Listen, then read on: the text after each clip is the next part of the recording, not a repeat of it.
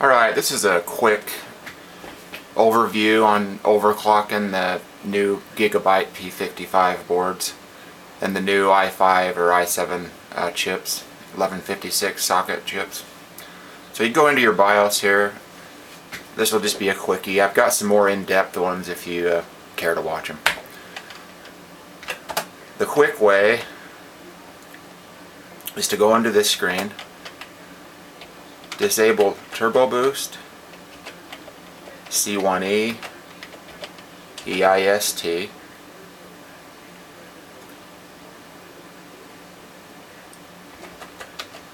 enable base clock control,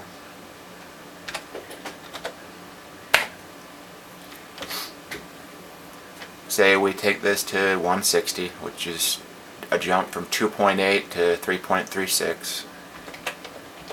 Make sure your memory is at or below your memory's rated speed. For this small of an overclock, you can leave your QPI clock ratio the same. If you go much higher, you might want to change it to the lowest setting you have.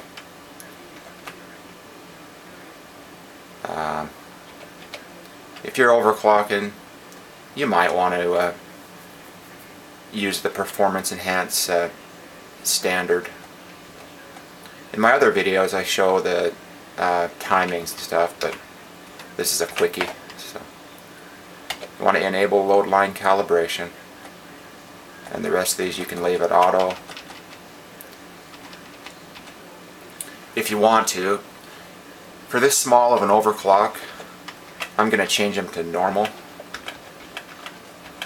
all except my DRAM.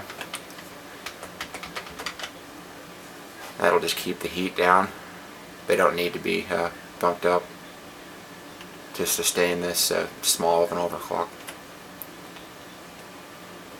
So that's about all we've done. Change the base clock and the memory multiplier.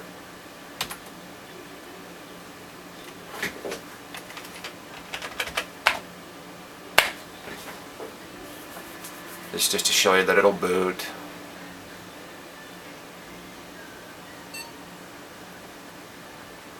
Running a Core i7 860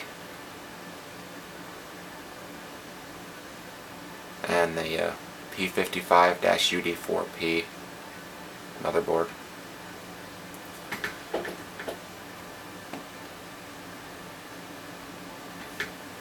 Looks like she's going to boot fine.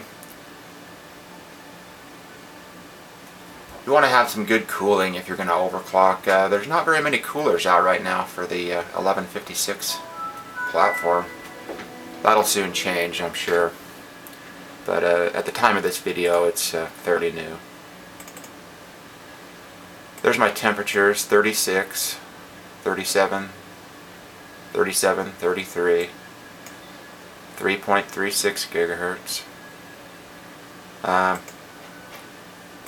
I could open up Prime 95 here and put it under full load, just show you what the temperatures go up to. So now we're under full load, still at 3.36 because the turbo boost is off, disabled, and there's the temperature, 60 degrees. This is with a $15 cooler. So if you had a better cooler, you could really, people are getting up to 5 gigahertz with this chip and this platform. But it'll never get above around 60 to 62 degrees. And it's completely stable with no voltage bump. And granted, it's a small overclock from 2.8 to 3.3, but it does give you more for your money. Why not take advantage of it?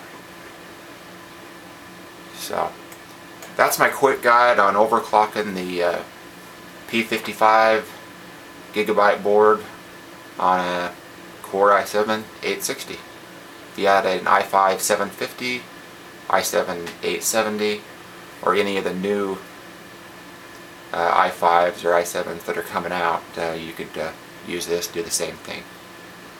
I hope this helps.